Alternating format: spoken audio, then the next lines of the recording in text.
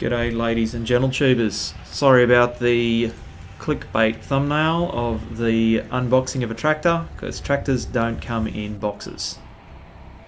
So this is my Bobcat CT 2025 25 horsepower compact tractor I bought at the start of COVID. A little bit of background: my property is 4 acres. I have a patch of old lavender which needs to all come out, and I have a horse, so we're doing round yards and fencing and all of that sort of stuff. And now the tractor has just hit 100 hours of operation, so I thought this a good opportunity to let everyone know what I think of the tractor. And well, it's handled everything I've thrown at it.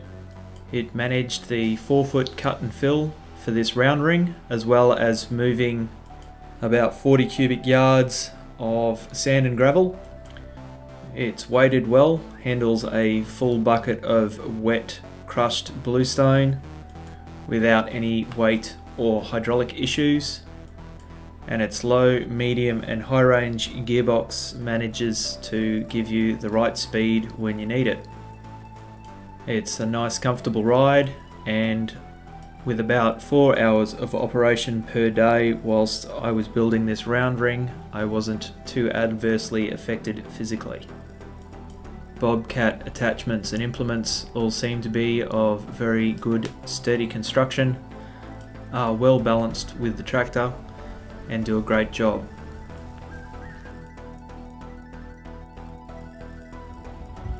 Alright, so here's a quick tour of the implements I have for the tractor and where it's kept. Got a post hole auger, that's the 12-inch auger on it. I've also got a 6-inch auger for standard posts. We got the blade for leveling out the driveway and the round ring and doing a bunch of other bits and pieces. We got the carry-all, which is a county line frame purchased from Tractor Supplies. Got a little video posted in the top right of your screen at the moment showing you how I put this together. Very basic construction.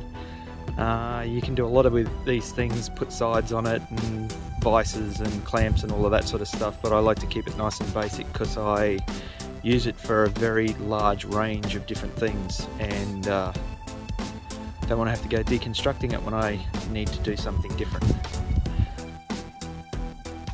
And then we've got the rotary cutter or slasher, depending on what part of the world you're from. This is obviously the Bobcat branded one, which I specifically wanted because I heard that they were of good, robust construction. This is a 60-inch, and I've done a little bit of work with it up the back over winter, just to clear the blackberry and the ferns and things, but we haven't seen much in the way of grass growth, so she hasn't really gotten a decent workout yet. But it has worked very, very well in the thick bush. The other thing I'm missing from my collection here is my single tine ripper, which is down in the lavender patch still, from ripping up the lavender patch. And then here we go, this is where she's stored. Got this funny little old barn with 2 lean-tos on it. That's half falling apart, and it was built with non-treated timber, so it's full of borers, but it'll do for tractor storage at the moment. It just squeezes in here. That's obviously the 6-inch auger bit, a couple of cans of diesel.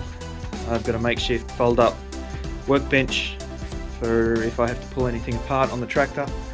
A little cupboard here with required accessories, some workshop rag, grease gun, a bunch of different pins just in case I lose pins, and the obligatory gear oil and manuals and a chain.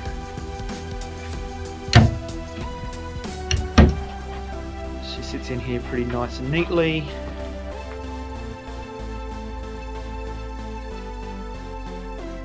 So at the end of the day, the Bobcat is a good bit of gear.